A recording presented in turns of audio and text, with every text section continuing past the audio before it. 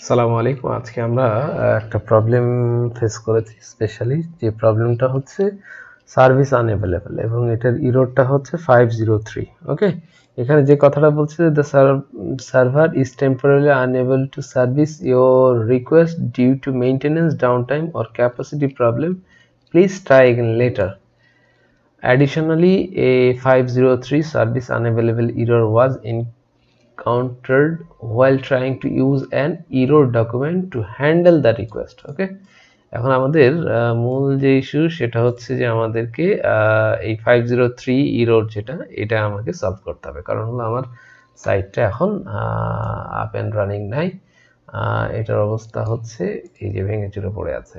ওকে, আমরা ইউজুয়ালি এরকম problem face করলে যে ধরনের সমস্যাটা হয়, টেকনিক্যাল এক্সপার্টাইজকে আমরা যদি নক করি বা কাউকে বলি, সেক্ষেত্রে দেখা যাচ্ছে যে আমাদের চাহিদা মতো সময়ে এই প্রবলেমগুলো সর্ট আউট যদি না হয়, সেক্ষেত্রে আমরা আমাদের কাজটাকে ইনিশিয়ালি বন্ধ রাখতে হয়। এটা আমাদের জন্য অনেক ক্ষেত্রেই হ্যাম্পার হয়, হ্যাঁ, এবং আমাদের যে গুরুত্বপূর্ণ কাজগুলো, এই কাজগুলো ব্যাহত হয়। তো সেক্ষেত্রে যে জিনিসটা আমরা আজকে শিখবো সেটা হচ্ছে যে এই এররটা যদি দেখায় সেক্ষেত্রে আমরা কি করতে পারি, এবং নিজে নিজেই শিখে বিষয়টা আমরা কিভাবে সলভ করতে পারি। কারণ আমাদের চ্যানেলের মূল প্রতিপাদ্য বিষয় যেটা হচ্ছে সেটা হচ্ছে যে সেলফ লার্নিং, হ্যাঁ, নিজে নিজে শেখা। তো শেখার ক্ষেত্রে আমরা যদি কারো সহযোগিতা নাও নেই, সেক্ষেত্রে আমরা শিখতে পারবো। কারণ হচ্ছে শেখার প্ল্যাটফর্ম আমাদের বিশ্বব্যাপী, মানে সব কিছু উন্মুক্ত। হ্যাঁ, আমরা যে কোনো জায়গা থেকে অনেক কিছু, যে কোনো কিছু শিখতে পারি।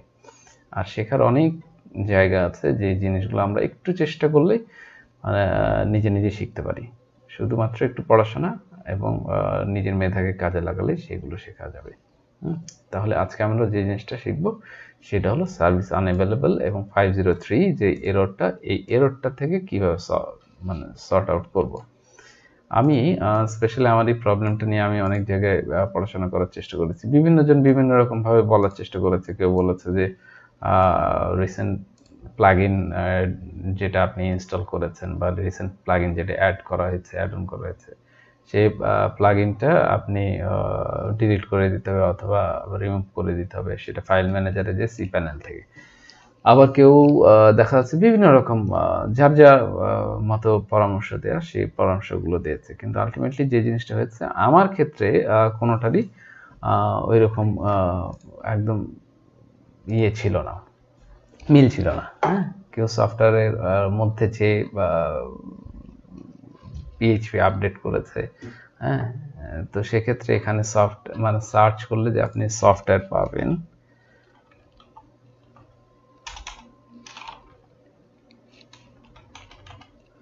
এখানে কোনো সফটওয়্যার নেই, সেক্ষেত্রে আপডেট করার কোনো অপশন নেই, পিএইচপি। এবার পিএইচপি অনেকে পিএইচপি ম্যানেজার টাইপের অনেক অপশন দেখাচ্ছিল যেগুলোতে আপনি পিএইচপি আপডেট করতে পারেন। তো সেক্ষেত্রে অনেকগুলো হোস্টিং প্রোভাইডারের ক্ষেত্রে যে জিনিসটা মোস্টলি ডিফাইন করে যে বিভিন্ন হোস্টিংয়ের বিভিন্ন রকম সিস্টেম থাকে, স্পেশালি যদিও বিষয়টা কমন, কিন্তু ইন্টারফেসগুলো একটু ডিফারেন্ট থাকে। তো সেক্ষেত্রে আমরা যে জিনিসটা দেখব আজকে, এই ইন্টারফেসে যদি আপনার হোস্টিং হয়ে থাকে, সেক্ষেত্রে আপনি প্রবলেমটা কীভাবে সর্ট আউট করবেন, এই জিনিসটা আজকে স্পেশালি দেখব। ওকে, তো আমরা গুরুত্বপূর্ণ যে বিষয়টা হচ্ছে সেটা হচ্ছে আমাদের যে এরর 503, এটা স্পেশালি হচ্ছে যে আপনার পিএইচপির জনিত কারণে। ঠিক আছে, আপনার কারেন্ট যে ডাব্লিউপি রান করছে এর সাথে লেটেস্ট যে পিএইচপিটা সুইটেবল, সেইটাই এর সাথে কম্পিটেবল। ওকে, এর ডিফারেন্ট কোনো হলে, ভার্সন হলে, তখন যে প্রবলেমটা হচ্ছে সেটা হচ্ছে আমাদের সাইটটা এইভাবে ভেঙে পড়ে আছে, আপ অ্যান্ড রানিং না। ওকে, তাহলে আমরা যে জিনিসটা করব সেটা হচ্ছে, আমরা হোমে গেলেও এই একই অবস্থা 503 দেখায়। ওকে, এখন যে জিনিসটা করবো, আমরা একটু খুঁজে বের করবো যে পিএইচপি কোথায় আছে এবং পিএইচপিটা কিভাবে আমরা আপগ্রেড করতে পারি এবং আমাদের সাইটটাকে আবার আপ অ্যান্ড রানিং করতে পারি। ওকে, তাহলে যে জিনিসটা গুরুত্বপূর্ণ সেটা হচ্ছে যে আমরা কারো এক্সপার্টাইজের পরামর্শ ছাড়াই আমরা একটু নিজে পড়াশোনা করব। আর স্পেশালি যে জিনিসটা গুরুত্বপূর্ণ সেটা হচ্ছে যে আমরা আমার যে চ্যানেল, এটাতে আপনারা সাবস্ক্রাইব করবেন এবং আমি এখানে যে জিনিসগুলো দিতে চাই এবং দেই স্পেশালি সেটা হচ্ছে যে আপনি বাসায় বসে নিজের প্রতিভা এবং মেধাকে কাজে লাগিয়ে আপনি নিজে অনেক কিছু করতে পারেন। সেই যে আত্ম নির্ভরশীলতা বা মানে সেলফ লার্নিং এর যে বিষয়টা, এখান থেকে আপনি নিজেই অনেক কিছু শিখে নিজেই নিজের মনের মতো করে সবকিছু তৈরি করতে পারবেন, শিখতে পারবেন এবং আপনার যে সাময়িক সমস্যা সেটা মানে সমাধান করতে পারবেন। আরও বিষয় হচ্ছে যে আপনাদের যদি কোনো রকম রিকোয়ারমেন্ট বা কোয়েরি থাকে যেটা আপনারা কমেন্ট করতে পারেন এবং এখান থেকে আমি চেষ্টা করব যে যতটুকু আমার মেধা এবং আমার জায়গা থেকে আমি আপনাদের জানাতে পারি বা আপনাদের সহযোগিতা আসতে পারি, সেই জায়গাটা আমি চেষ্টা করবো ইনশাআল্লাহ। তো আমরা আজকে যেটা দেখব সেটা হচ্ছে যে আমরা এই প্রবলেমটা সলভ করব। ওকে, তো সলভ করতে গেলে যে জিনিসটা আমরা করব তাহলে এইটার মূল সমস্যা হচ্ছে যে আমাদের পিএইচপিটা আপগ্রেডেশন বা এর সাথে যায় এরকম সুইটেবল একটা ভার্সনকে আপডেট করা। ওকে, আমরা আগে ফার্স্ট অফ অল পিএইচপির বিষয়টা আমরা দেখি। এই যে পিএইচপি দিয়ে আমরা খুঁজলে দেখা যায় কোনো না কোনোভাবে পিএইচপি আপগ্রেডেশন একটা পাবো।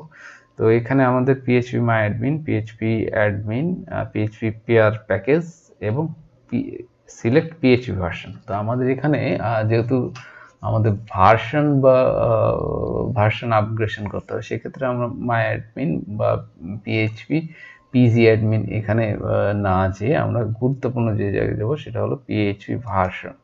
তাহলে পিএইচপি ভার্সনে যেটা দেখবো সেটা হলো এর সাথে সুইটেবল ভার্সন এখন লেটেস্ট যেটা বলা হচ্ছে ওয়ার্ডপ্রেসের সাথে যায় সেটা হলো 7.2।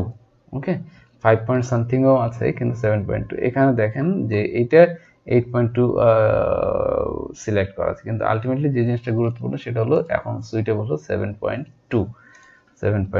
আর এদিকে আমরা দেখে নেব যে জিপটা এনেবল করা আছে নাকি, বা আমাদের যদি আরো কোনো কিছু এনেবল করার দরকার হয় সেই জিনিসগুলো আমরা একটু দেখে নেব। যদি কোনো অপশনকে আমাদের এই ভার্সনের সাথে আরো এনেবল করার দরকার হয় বা কোনো প্রয়োজন থাকে সেই জিনিসগুলো আমরা একটু দেখে নেব।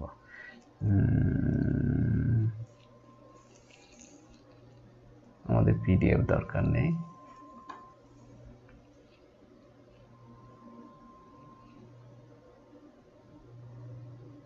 আচ্ছা, আমরা পিডিএফটাই সিলেক্ট করে রাখি।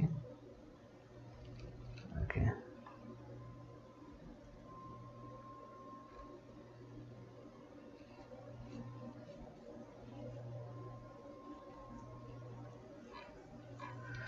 সেভেন 7.2 সিলেক্ট করে আমরা অ্যাপ্লাই দিলাম। আমাদের একটু সময় লাগবে এই আপডেটেশনটা হওয়ার জন্য। ব্যাস, ওকে, আমাদের এখানে কি ছিল 503। এবার আমরা জাস্ট একটা রিলোড দিব। ওকে, আমাদের কাজ কমপ্লিট, আমাদের সাইট এখন আপ এন্ড রানিং। ওকে, আমরা যদি এখন ডব্লিউপি অ্যাডমিনে যাই তাহলে যে জিনিসটা দেখবো আমাদের সব কিছু ওকে, আমরা ঢুকে গেছি। ওকে,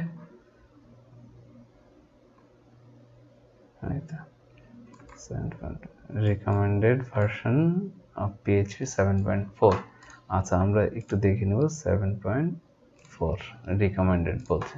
ওকে, আমরা এই 7.4টা দিয়ে নিলাম। আমরা অবশ্যই খেয়াল করব, আমরা যদি ডাব্লিউপি অ্যাডমিনে যাই সেক্ষেত্রে আমরা কিন্তু কখনোই যে কোয়েরিজগুলো দেখলে এই যে এখানে কিন্তু লাল চিহ্ন দেখানো আছে, আমাদের 7.4 আপডেট হয়ে গেছে। এবার যদি আমরা একটা রিলোড দিই তাহলে কি জিনিস দেখবো, এই যে এরর কিন্তু চলে গেছে।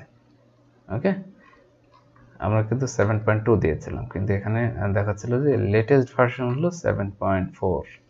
7.4 দেওয়ার পরে কিন্তু আমাদের এখানকার যে কোশ্চেন মার্ক ছিল, কোশ্চেন মার্কটা চলে গেছে, কোশ্চেন আর দেখাচ্ছে না। এখন এই যে সবকিছু একদম আপ এন্ড রানিং এবং কোনো রকম কোশ্চেন নেই। এই যে সাইট হেলথ স্ট্যাটাস গুড।